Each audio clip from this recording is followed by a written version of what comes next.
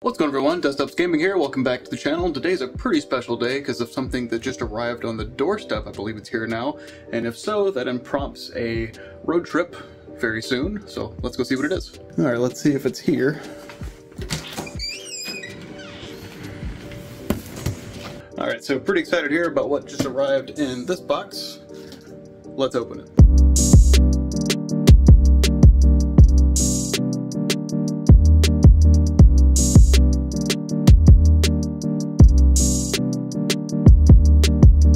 Alright guys, so as I said, we're going on a bit of an adventure today. Try to pay attention to the road here. Prompting that motherboard we got in, that you guys just saw me unbox. We're going on a little adventure after I get off work today to pick up a new processor. I haven't picked up a 12th gen Intel processor yet, so I figured if not, we try Best Buy today, because I haven't shopped there in a while. Usually only get like, you know, TVs and stuff from them. But I figured I'd go by and see what they had in stock when it came to CPUs. Might be looking at something like 12600K, and then from there we'll go on maybe what case we decide to put in it. I already have another SFX power supply on the way, so we'll definitely check that out when it comes in.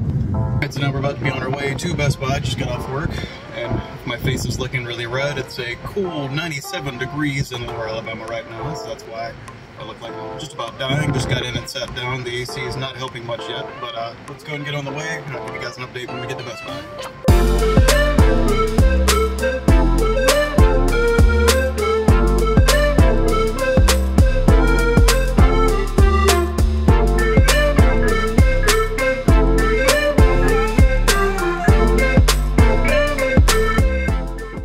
Alright guys, so we've made it to the Best Buy here after a bit of traffic and the AC trying to keep up with not making me look like I'm beat red. But yeah, I don't think I'm allowed to record in here.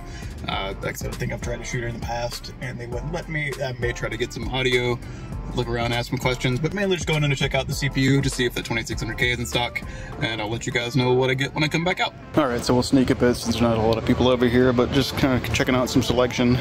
Got some headsets, gunner glasses, apparently those are still a thing. Keyboards, mice over here, more headsets. They do have some kind of parts here. We have like 20mm coolers. Let's see the Capellix here, Corsair. Some IQ, looks like Nanoleaf style stuff. I didn't even know Corsair made those. More AOs. Few power supplies down bottom. A little bit of Corsair thermal paste. Let's see what do we got down here. Looks like more keyboards, mice, mics, some backup UPSs. That's cool. Yeah, it's still on the hunt for where the processors are. Looks like a lot of it's either been picked through or they don't maybe stock as often. Plenty of Corsair stuff. I don't know if Corsair has anything with Best Buy. I'm mainly seeing Corsair. There's some NZXT stuff here too. Like I said, you can tell I don't shop DIY for computer parts at Best Buy often. See, we have a tiny selection of cases over here. We got some H510s, a bunch of NZXT stuff. There's some IQ stuff here. Got some Corsair 4000D. That's the airflow version. Looks like they have a tempered glass version too. That's neat. Some mag. Oh, it's MSI. Gotcha. The case selection there. Found the streamer gamer section here. We got some Elgato stuff. Got key lights, cam links, Wave 3s, Wave 1s, 4K 60 Pro capture. Might have to ask to see where those are. Well, I found them. Looks to be pretty slim pickings. We got 5800Xs, some RAM. We got a 11700K and a 10400. Bunch of nothing over here. Looks like this was drives. And we got some motherboards here, Z690X 57D. So I guess I'm gonna ask to see if they have the other ones, or that 12600 that I saw online. Let's double check. Alright guys, Best Buy has failed me. They have the 12700 and the 12900 like KS of all ones in stock, but not the 12600, so I guess we'll order online or may come back depending on how long it'll take them to get it in. This was a fun adventure to see what all they had, and I've never really taken the time to look in Best Buy.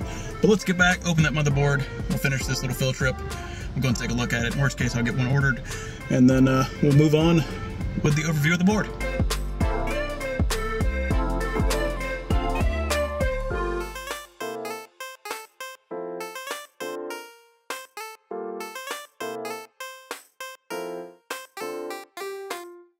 Alright guys, welcome back to the channel. Let's go ahead and get this unboxed. Very exciting here. This is our first motherboard sponsorship for the channel.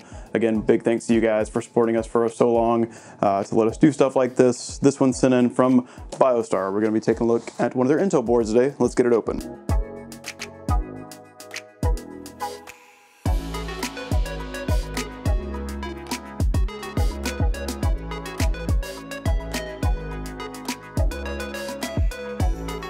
Alright, after a bit of ripping and tearing there, we got it out of the box. This is the BioStar B660 GTN. This is from the racing series. This one is a DDR4 Intel 12th Gen board.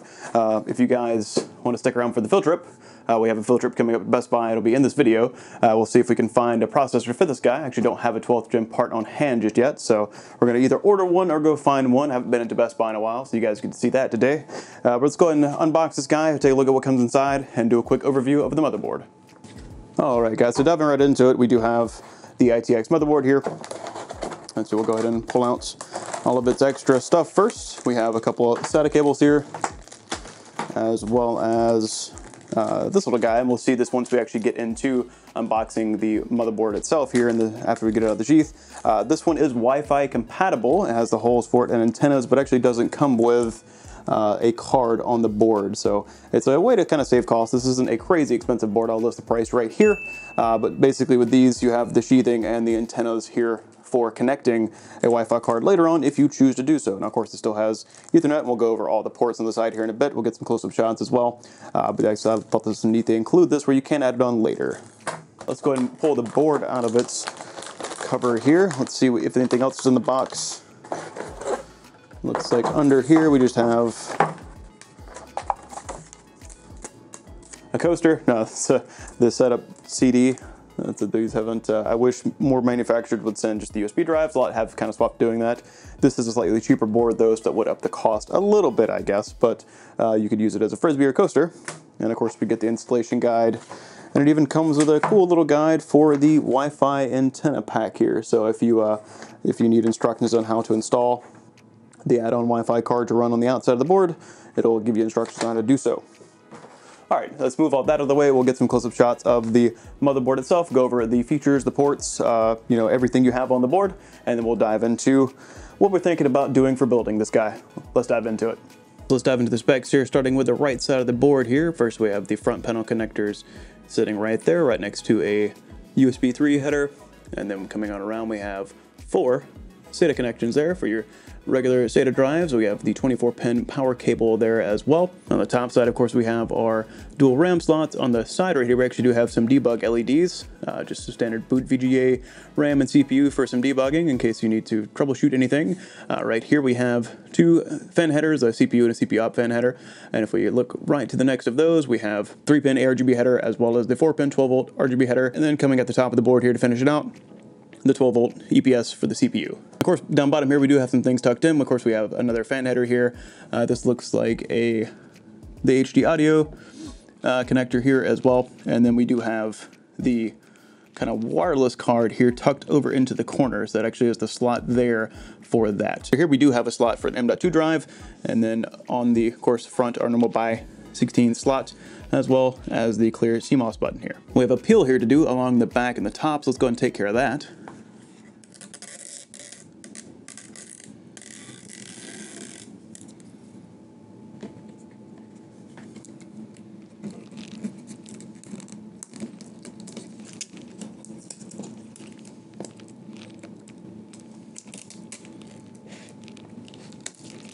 That one not as good as the first. Along the back here, we do have a display port and HDMI port if you were using a CPU that had some internal graphics.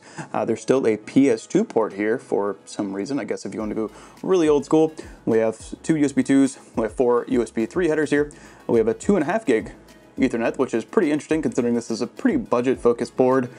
Pretty standard run-of-the-mill plugs here for your audio in and outs. And then those are those cutouts I was talking about earlier for the Wi-Fi. So basically this is set up to where you could screw those in, and they do have covers here, so you do have to punch those out that will cover it up if you don't plan on using that and you just stick on using the 2.5 gig Ethernet. But like I said, those are punched out there for those included antenna ports and the cover sleeve for a Wi-Fi adapter if you choose to add it. All right, I hope you guys enjoyed the unboxing and overview. We have a build coming up planned with this guy. What I need your guys' help with is actually what case we're going to install this in. I already have every part on the way. We have the RAM already, storage. We have the processor on order because unfortunately the Best Buy trip wasn't successful, but had to jump through Newegg. But anyway, like I said, that is on order. Power supply and everything on the way. So I need help from you guys. So we'll be doing some polls over on the Instagram over at Desktops Gaming. I need to know what case you guys would like to see this in. This is an ITX build. We're going to do a kind of middle of the road Intel 12th gen ITX system, since this would be my first kind of dive into Intel 12th gen, even though the 12600K is a little overkill. I'm going to kind of look at it as if it were a 12600, or even I may even do a parts list for, say, a 12400K or 12400 9K CPU for the Intel 12th gen, because I want to kind of build this around $1,200 or so, kind of that mid-range system, what I consider mid-range system build. Like I said, I need your guys' help on determining what case we're going to go with. I have so many ITX cases we used in the past, kind of want to build something new. Like I said, I might even end up test driving this little guy to see if I can replace my full fat system over here. So obviously it's going to be hard to find ITX systems that'll fit a 3080 comfortably, but I want to see what we can figure out. I might end up going with that 3060 in it if we stick with the kind of budget build system, and I may come back and update the system later and just try to make it as crazy as possible with the parts we have included here. Now, obviously this is a non-overclocking motherboard as far as CPU goes. We can't overclock the RAM though, so we'll be playing around with that as well. But like I said, I'm interested to see, once we get into testing. Today's more of an overview video, but like I said, definitely want to get into testing once we pick a case to put it in, where we can show off all the nice new parts and everything. And like I said, I need your guys' help with that. So hopefully you guys enjoyed the overview. Like I said, feel free to check out this video here if you think you should build a PC right now. Like, spoiler alert, I think you should a little bit. Like I said, we do have some new parts coming soon. But yeah, click on this video right now if you want to go see my thoughts on what's coming up towards the end of this year, and whether or not you should build right now. I appreciate you guys stopping by. Take it easy.